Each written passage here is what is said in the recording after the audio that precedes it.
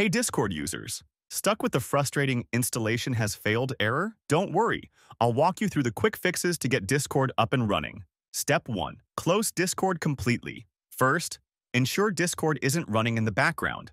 Press Ctrl plus Shift plus ESK to open the Task Manager. Find any Discord processes and click End Task to close them. Step 2. Delete old Discord files. Next, we'll remove leftover files. Press Windows plus R on your keyboard to open the Run dialog box. Type %appdata% and hit Enter. This will open the roaming folder.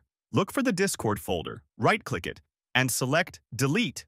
Now, press Windows plus R again. Type %local appdata% and hit Enter. This will open the local folder. Find the Discord folder here as well, right-click it, and select Delete. These leftover files can often cause installation issues, so clearing them out is an essential step. Step 3. Restart your PC. A quick restart clears out lingering processes and prepares your system for a fresh installation. Step 4. Download the latest Discord installer. Go to discord.com/download and download the latest version of Discord.